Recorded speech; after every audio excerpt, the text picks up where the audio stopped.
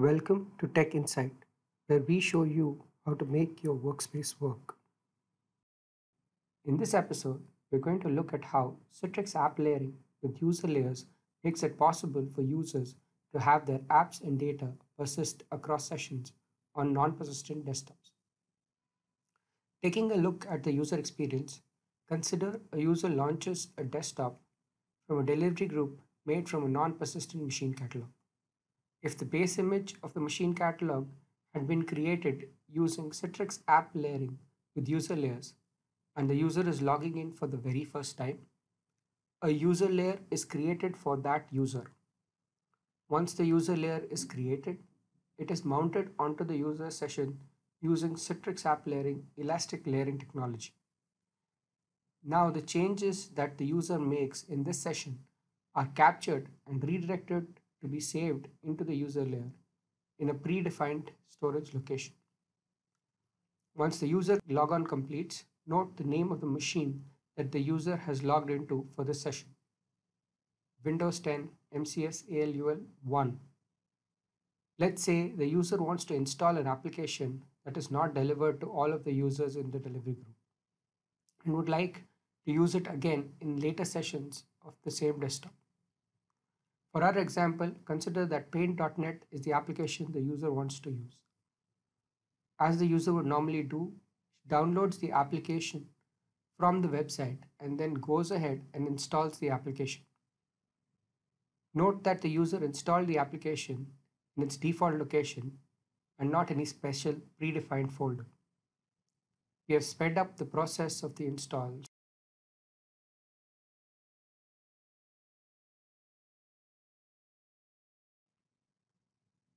Once the application is installed, consider the user needed to log off from the session and tries to log into a new session from the same delivery group. In a normal non-persistent desktop scenario, the user's installed paint.net application would not be available to the user when they try to log into the new session.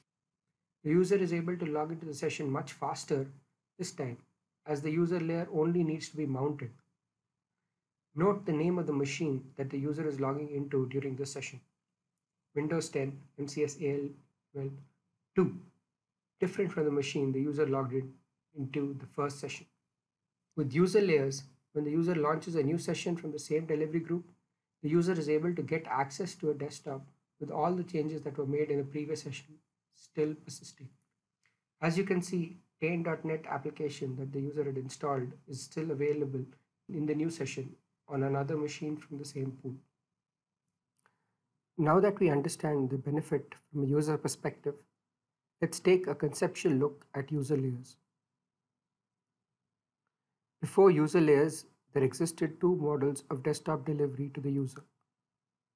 The hosted or pooled VDI model, where the user gets a session to a machine where user actions are reverted on logoff. This model has the advantage of ease of maintenance for the admin, as only a single image needs to be patched and updated. The second model is the persistent dedicated desktop model, where the user has full control over the desktop.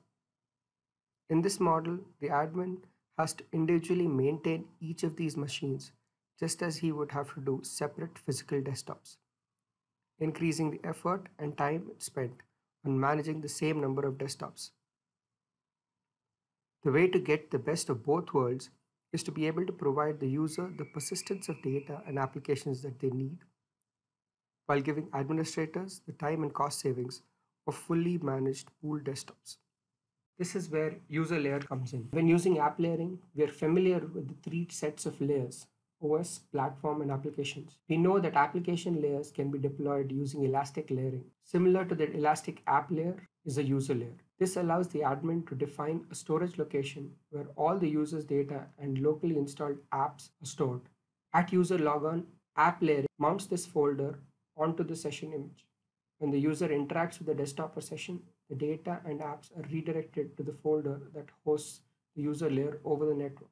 Once the user logs off, the folder is unmounted with the data and settings and apps intact, even though the machine could be reverted.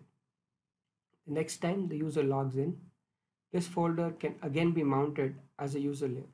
Coming to the types of user layers, there are three. Full, all of a user's data, settings, and locally installed apps are stored on their user layer, including the user's Outlook data and settings.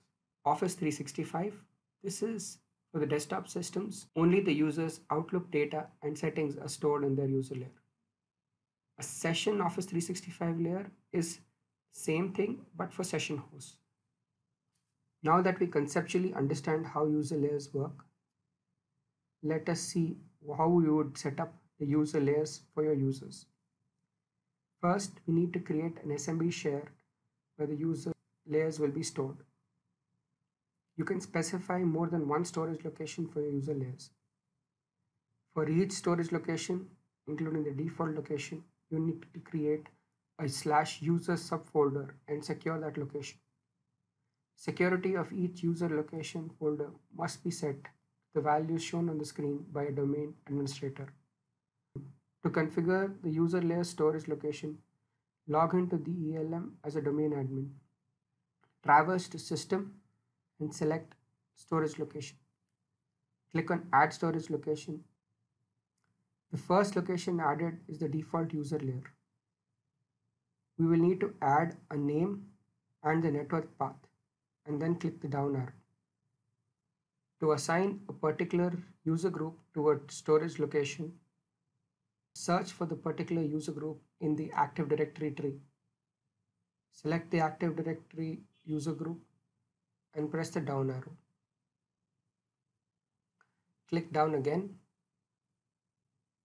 and then click on Add Storage Location button to create storage location. If you have more than one storage location, we can set the priority of the user layer storage to figure out where the user layer is created when a user is there in more than one user group that has been associated with storage locations. Click on the Prioritize Storage Location option on the action pane in the right.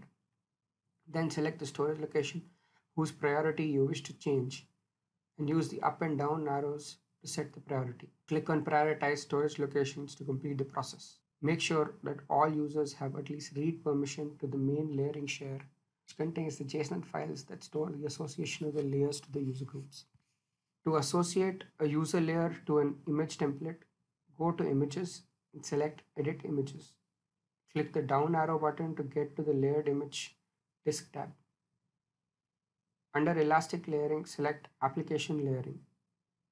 In the User Layer section, select from one of the three types of user layers that we have discussed before: Full, Office 365, or Office 365 Session.